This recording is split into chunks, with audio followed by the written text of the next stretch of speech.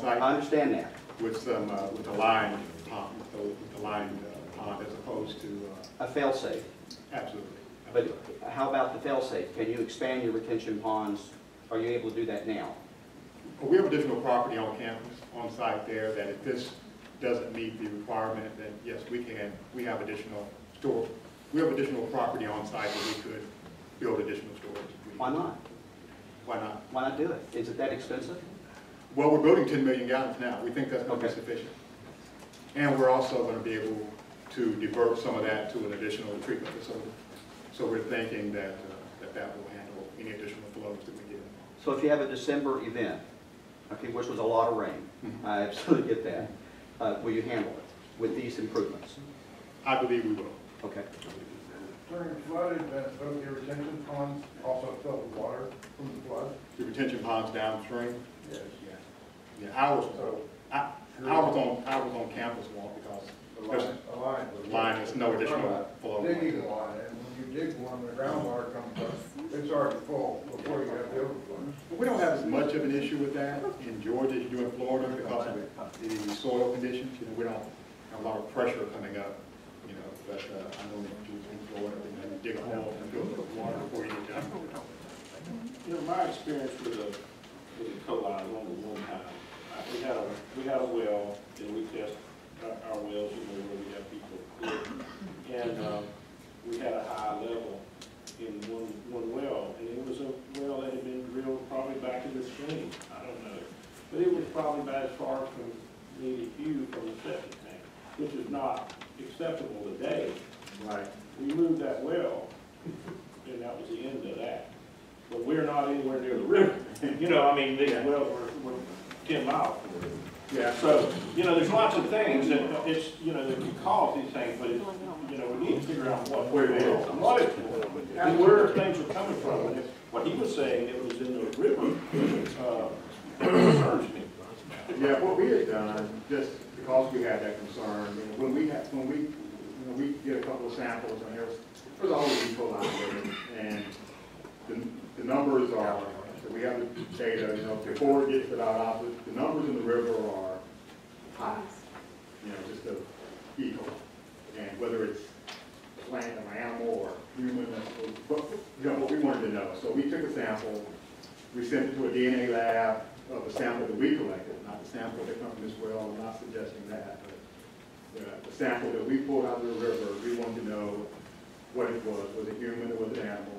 We sent it to a DNA lab in Tennessee. They sampled it for us, sent us the results of that so that we could have some peace of mind that, you know, that high level was coming from something that we included. So those tests are available, you know, when folks want to. Why aren't y'all publishing all this on your website? I think the guy from Suwannee River Keeper publishing all this data on your website. They shouldn't have to go through public records requests. It's the same thing. Any of us. Yeah, no. I would like to see it. Yeah, it's the same thing that, you know, what we would like to have is what Florida has. That we send the information to a state body, and I think we have that now. So we send to a state body, it's like Florida sends theirs to a state body. We want the information, go to that one website and get it so everyone has access.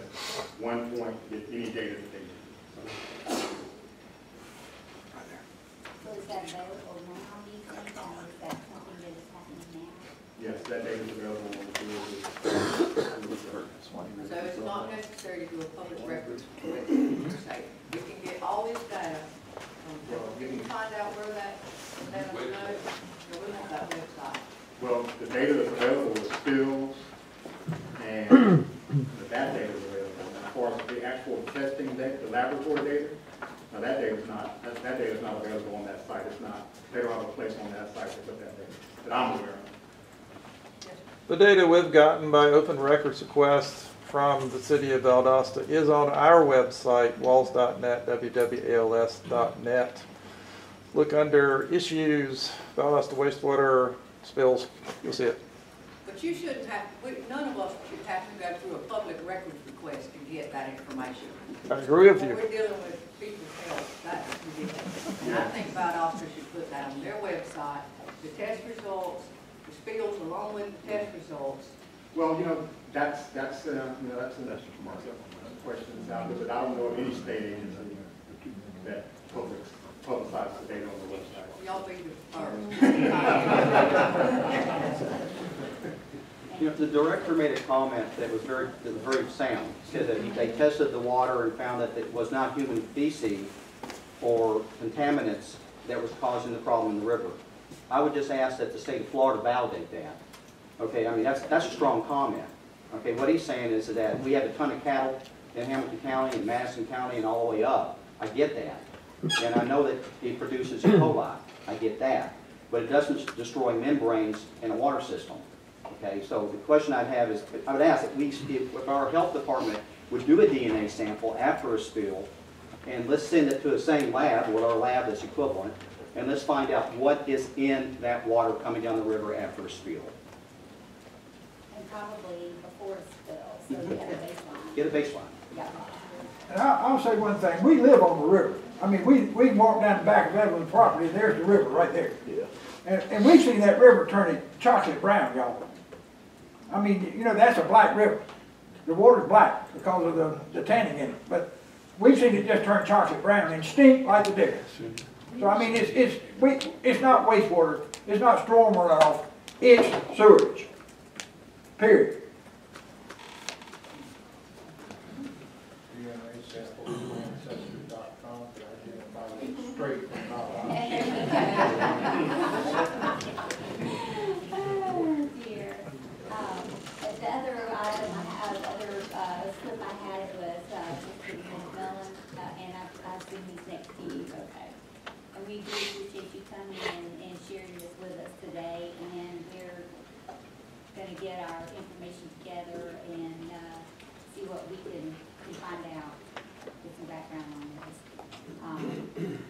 We've got your contact information here also, so you know, it'd be all right if staff needs to contact you on getting information from you. That would be Appreciate it. okay. Thank you.